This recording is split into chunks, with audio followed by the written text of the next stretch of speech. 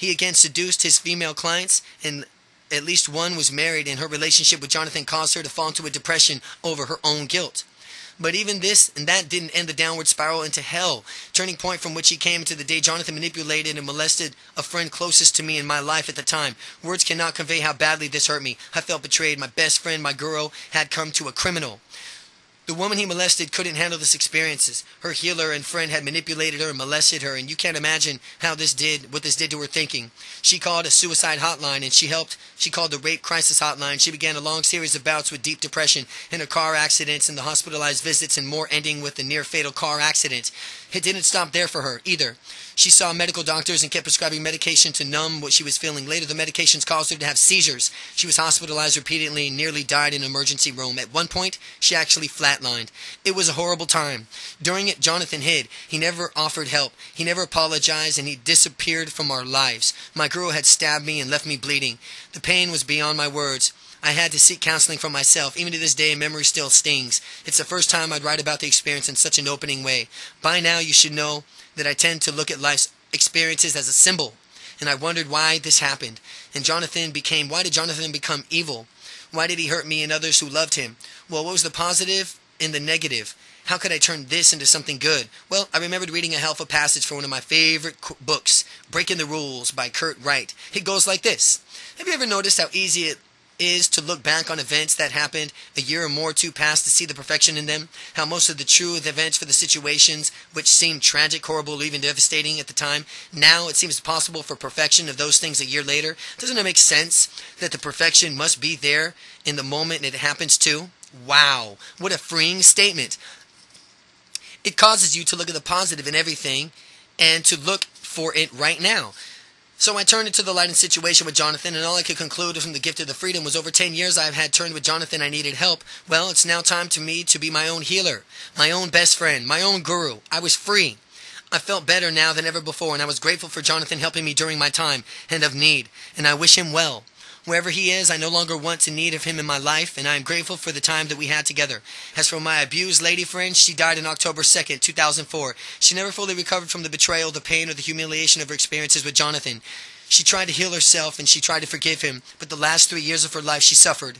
She only found peace in death. Meanwhile, my adventures continued in my life, and one of my magic miracles is how to stay clear and focused, as I'd work with several people these days to keep myself on track. Most of them are listed in the back of this book. There are other healers around, of course, and my advice is to trust your intuition. Now, trust your intuition and not become addicted to the healing or healer. The goal is freedom. The only path is your connection to spirit. So trust yourself. Chapter 12, The Experiment, Intentional Meditation Foundation. Will you join me in transforming the world? I'm looking for people all over the world to help lift the energy of the planet. With enough people practicing the Attractor factor and using the meditation and plan I teach below, we can reduce crime, lower violence, raise the wealth and prosperity of everyone near us. When I was on the radio show one night, I announced my colossal plan to change the world. I was amazed to later hear that people in Africa, India, Ireland, New Zealand, Australia, and all over the United States are volunteering to help. I got the idea for this rather noble project while reading Permanent Peace, How to Stop Terrorism and War, Now and Forever by Robert Oates. The book reveals 19 scientific studies that proved when groups of people meditate, the crime and violence in their area goes down. Oates writes, the basic idea is simply to state, like ripples on a pond, radiating outwards in a pebble splash, ripples in the ordinance of the harmony radiated outward from the concentration groups of meditation experts. The evidence for this idea has been repeated and statistically significant, not only for the signs of social disorder go down, but violence and crimes, traffic accidents, warfare and terrorism, but signs of coherence and progress go up. Patent applications, for example, stock market levels, economic indicators have all been shown to rise. Notice his last sentence. It suggests that meditation helps increase wealth. With that in mind, I decided to create a global set of hubs where people learn how to meditate, intentionally attracting wealth. The idea is the more that you help yourself, the more you also help those around you. And the more you help them, the more you help the planet. This is the noble purpose of Intentional Meditation Foundation. It's the profitable foundation designed to teach you specific meditation techniques to people all over the globe, with the purpose of lowering violence and increasing wealth wherever it is practiced. At the core of the movement in a 30-day event I'm calling The Experiment. When I told a close friend that I planned to run a 30-day experiment I seen a meditation could raise the prosperity level of the people meditating as well as influence everyone around them, she asked me something interesting. Do you care that you are running this experiment during a war when people are worried about their jobs? The next payday their next payday and maybe even their lives? Actually, that's why I'm running the experiment, I replied. This brief conversation intrigued me because in her question assumed the outwards events to have control. On the contrary, your inner control, your income doesn't have to be affected by a war, recessions, pay cuts, or layoffs. You don't have to be a victim of circumstances in my mind. Outward events are simply the result of what you have already done inside ourselves. I'll repeat that. Outward events are not simply the results of what we have already done inside ourselves. Maybe we attracted our current economical situation unconsciously, but we certainly attracted it. There's no right or wrong in the perspective. It simply is. Now, the really wonderful thing is that once you realize that you are the creator, you can create the kind of life you prefer. And that leads me to subtitle of this chapter. I'm asking for people to help me out in what I'm calling the experiment. This 30-day event is designed to bring out more money almost by magic. But only if you do 3 things. Number 1, record where you are with your finances, and then, when the experiment is over, record your changes. Meditate every 20 minutes using the technique I'm about to teach you. Number 3, act on the insights that you receive and the opportunities that come your way afterwards. And that's it. Before I tell you the I am technique, let's cover a few basics to set stage for what is about to happen. Number 1, you are the creator. Just as I pointed out, my friend, that you are the predominant creative force in your life, what is happening to you is being created by you. You are the one attracting it. This is the good news. It means that you can change those experiences to match the consciousness preferred. And it means that you can do, be, or have anything that you can imagine because the person responsible for anything of it is you. Number 2, your belief creates your reality. And if you do this I am technique every day, you still will believe it won't work for you, and then it won't work for you. But you have to believe that change is possible. Believe rules. Intention is king. We are belief beings, and the results of belief creations change your lives and to change your life. And it will change your life. Number 3, your feelings are the fuel. Your feelings are the fuel about beliefs, desires, hopes, and dreams. And when you worry about feeling the belief of negative outcome, when your faith and you are feeling your beliefs of positive outcomes, your feelings are the motivators which help things happen. I believe without feeling is a thought. And with feeling, it's an intention. Number 4 is whatever you say after I am defines you. Whatever you say after I am defines you. Create of yourself and define yourself and ask yourselves, who am I? Pay attention to the answers. That is what we're creating. Change the answers and you change your results. Now let's look at the I am process itself. I am stands for intentional meditation. Intentional meditation. Most meditation is not requested oriented. That is, meditation is simply quieting of the mind in and itself, and that is wonderful. I once had a t-shirt that read, meditation is not what you think. Exactly. If you're thinking, you're not meditating. Traditional meditation is beyond thinking. It's behind thinking.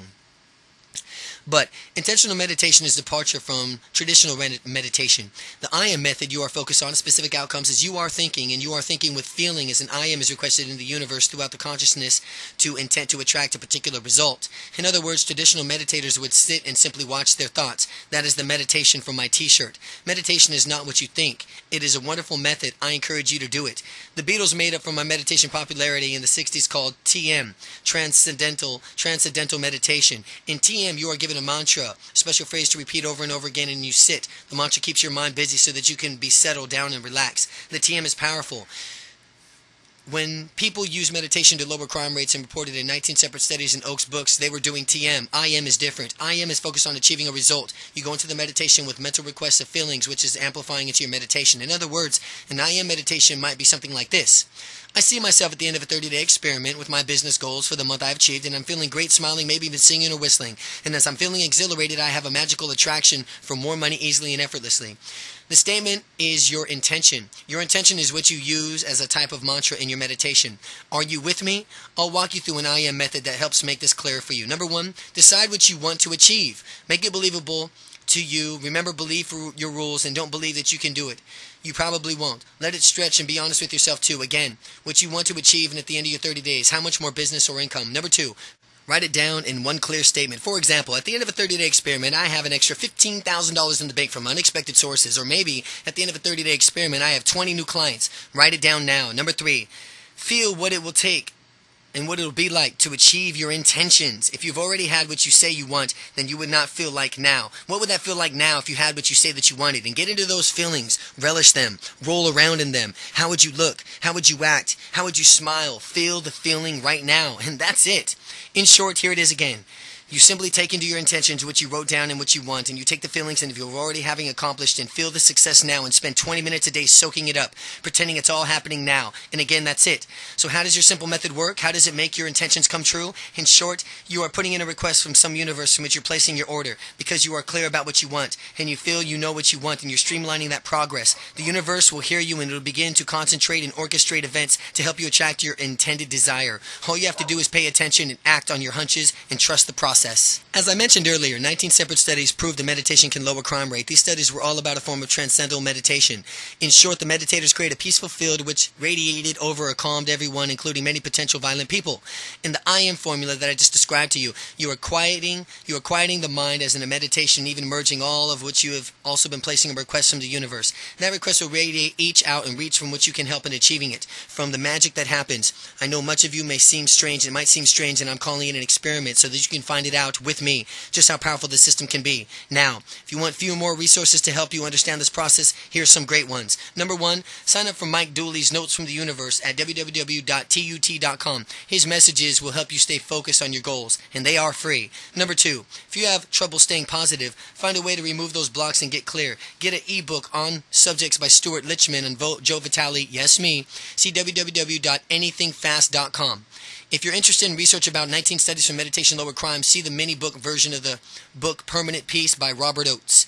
Number four, if you believe it's difficult to get the money in your life, start a flow by giving money. That's right, give some away. This isn't explained in my book, The Greatest Money-Making Secret in History, available at www.amazon.com. Remember that what you have to do is, number one, is write down where you are in terms of your current income, and after the experiment, write down your results. Number two, meditate using the I am method 20 minutes every day. And number three, act on the impulses, ideas, and opportunities that come your way.